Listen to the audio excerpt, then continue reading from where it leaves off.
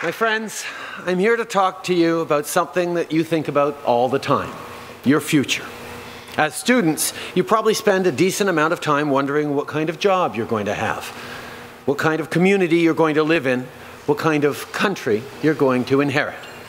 Well, I want to talk about an issue that will shape your generation's future more than any other: climate change, and what's at stake for you in the next few months as we debate whether to finally do something real about it. I don't need to tell you how important it is. You see what's happening all around you. Extreme weather events are becoming more frequent in number, more expensive to clean up, and more devastating for Canadian communities. We see climate change in loss of habitat, species extinction, poorer air quality, easier disease transmission, and forced migration for millions of people around the world. Vous n'avez jamais connu, au cours de votre vie, une année durant laquelle les changements climatiques n'ont pas été discutés.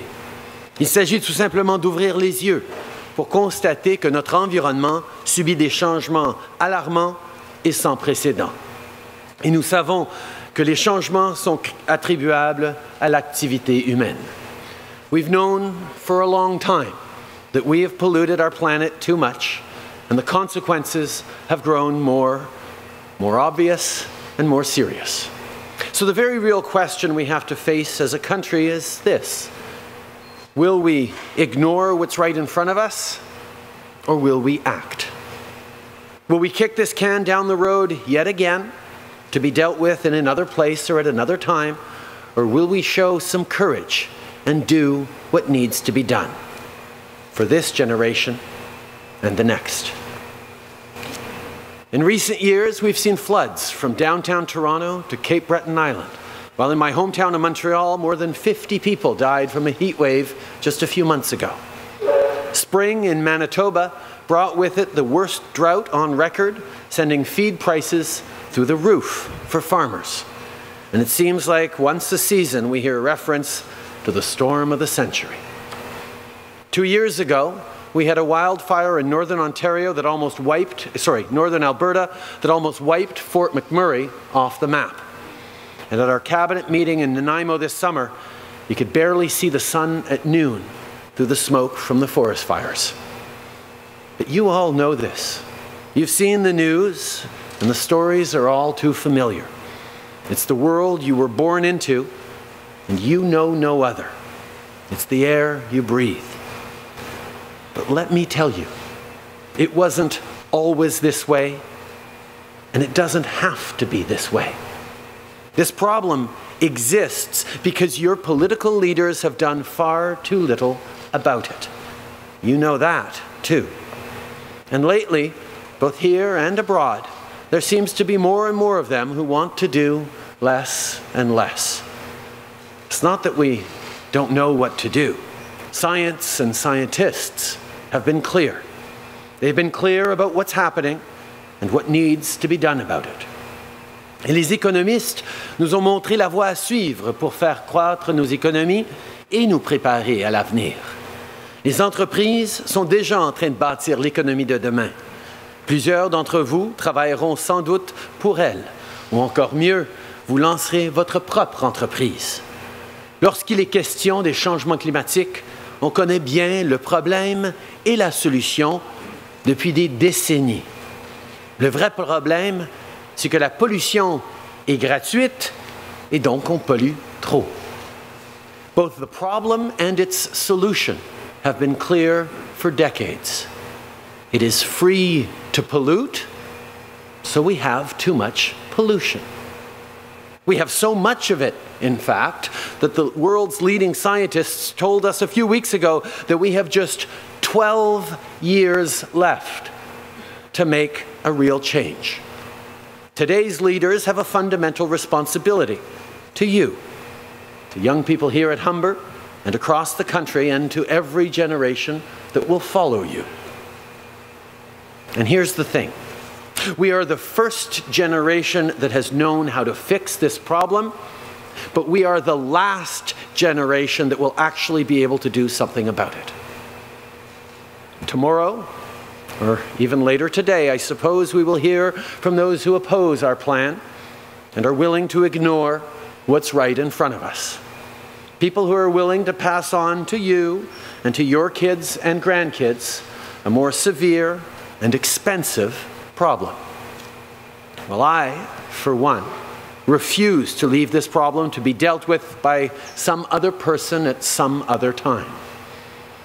We have to deliver a safer, healthier, more prosperous future for Canadians and their families. We can and we will.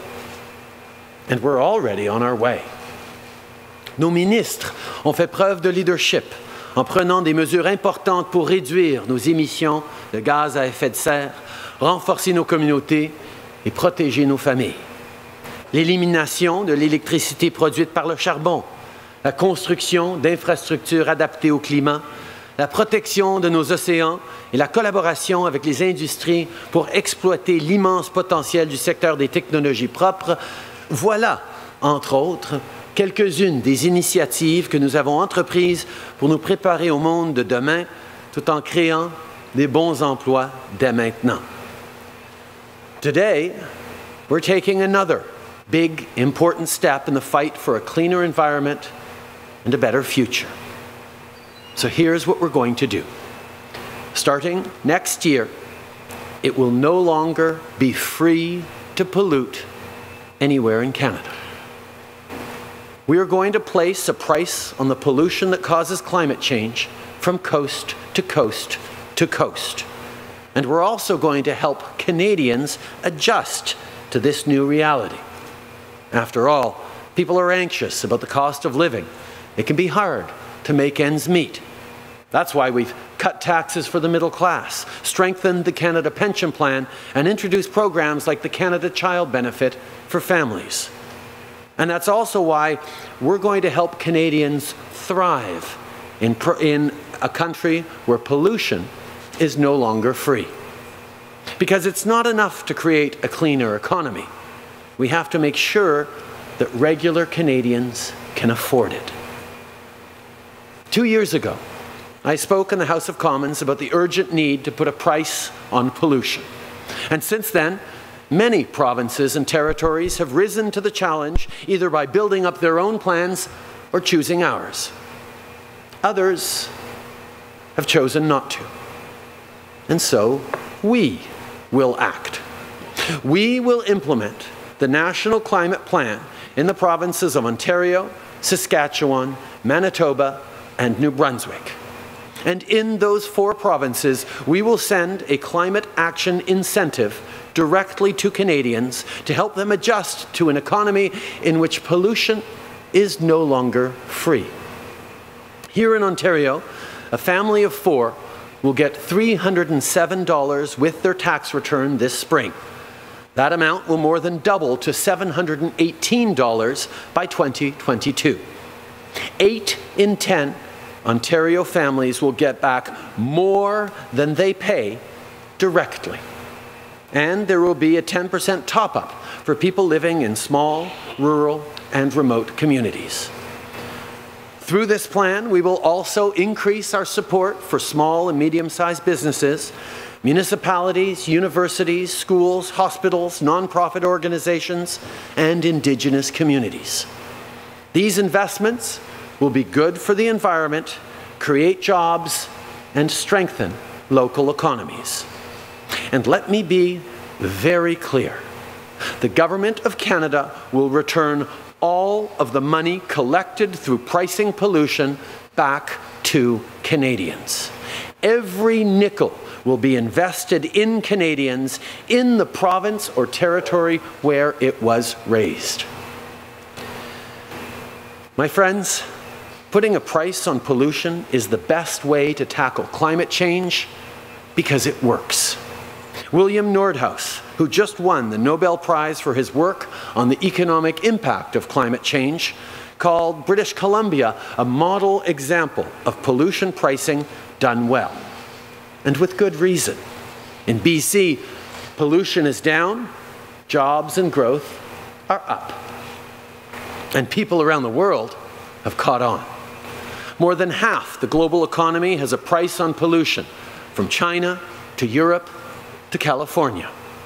A pollution price is no longer a radical idea.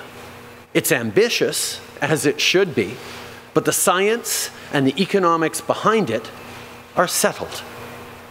La seule façon de s'attaquer à un problème d'une telle taille est de faire en sorte que les gouvernements et le secteur privé travaillent ensemble. Aucun d'entre nous ne peut espérer relever le défi que représentent les changements climatiques seuls, mais ensemble, nous pouvons bâtir des communautés résilientes et des économies prospères. Les incitatifs économiques encourageront les entreprises à innover, à élaborer des technologies nouvelles et plus efficaces, à créer des emplois et à faire de notre planète un endroit plus propre et plus sain pour tous ceux qui y habitent. Et n'oublions pas que le marché mondial de la croissance propre offre des possibilités de plusieurs milliers de milliards de dollars pour les entreprises et les pays qui choisissent de mener la charge. When it comes to climate change, some people will tell you that the problem is too complex, that it's hard to explain, that the solutions are even more complex and even harder to explain.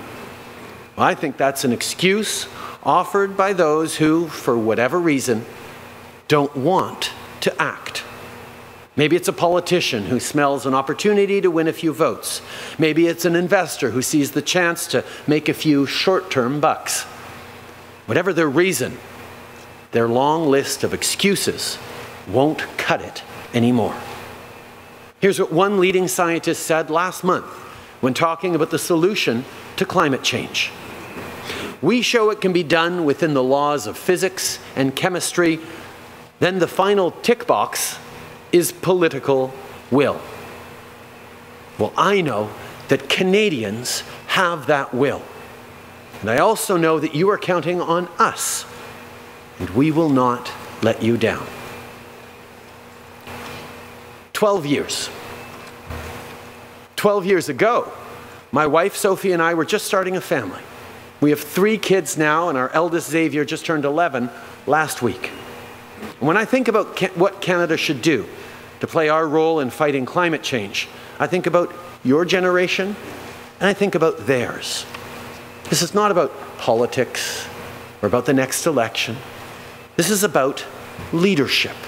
It is about seeing this problem and its solution for what it is: a moral and economic imperative to act. Those who think otherwise should be honest with you and explain themselves. If not now, when? If not us, whom? 12 years from now, you will all have some serious questions about the decisions made by political leaders today. I, for one, intend on giving you a good answer. We can do this, my friends. I promise you. We have to cut pollution, and we have to position our economy for the future. By working together, we can and we will do just that. Thank you.